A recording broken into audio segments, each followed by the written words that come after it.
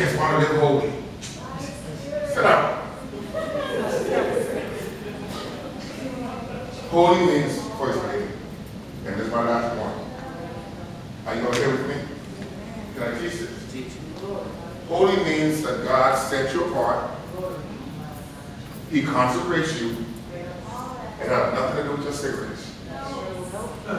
You could be holy and smoke 6 packs a day. Can we talk here, please? I can't. Don't shut me down, please. I see some of you on fences. You can be with your bound if you want to. I really don't care. But I do care for you. I want you to get this.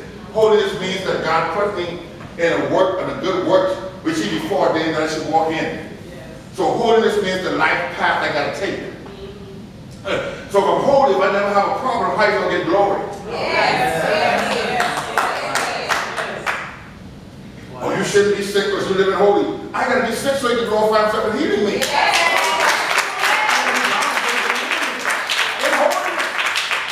Let me put it this way.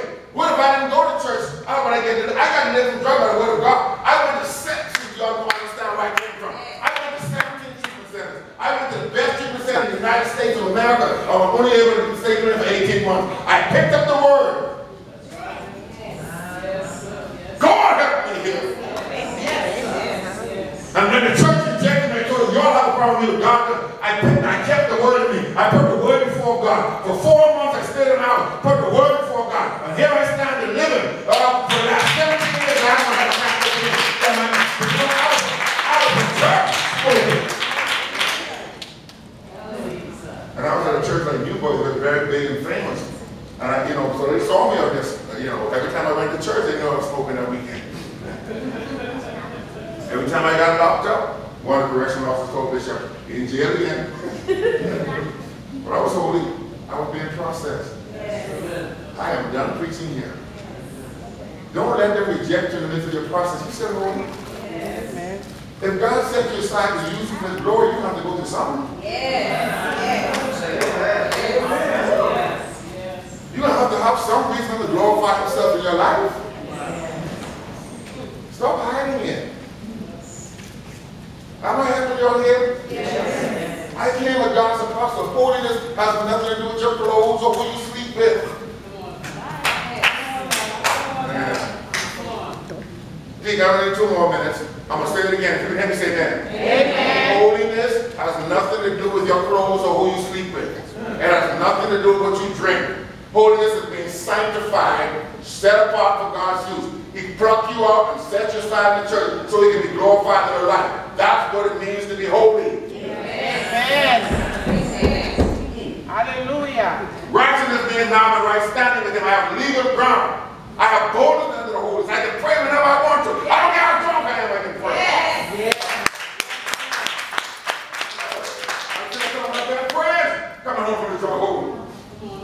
I don't have time to testify. Pastor, I used to pray by our house, walking the streets. They got to the point where I had an audience come out in the morning to sing and pray. I was so desperate. See, y'all wouldn't listen to me then. So I would walk the streets and pray. And if I walked out there and I wasn't praying, and people said, why are you not praying this morning? I was just burdened so much that all I could do. If my wife let me get $5, I was gone. Straight to the door. But I'm praying with power.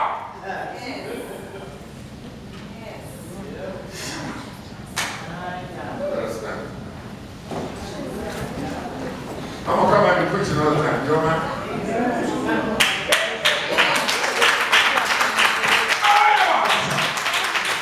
I'm going to come back and preach another time, Pastor. I'm on a mission with this thing. You come in the general love, everybody worshiping.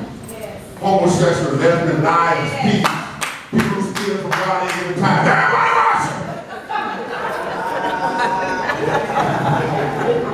Everybody worship! We don't talk about that. They're the biggest thieves in the world, but judging everybody else. Because we're free to worship. We saved, man.